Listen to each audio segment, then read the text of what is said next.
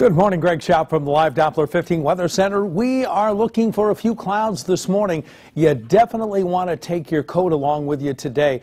We are going to see some breaks of sunshine, especially as the morning goes on. Temperatures, well, they are going to be down from yesterday. Yesterday we got a high of 55 degrees. Today, just 40, and after midnight tonight, yeah, we start to see some rain. This is going to be all rain. We're not going to see any freezing rain overnight, thankfully, so it won't be an icy start to the day tomorrow. But temperatures, well, they are on their way down today. Tomorrow's high should be around 44 degrees. We'll see highs in the middle 50s on Thursday and the chance of some rain, and then temperatures come crashing down. Take a look at Friday, a high of just 22 degrees.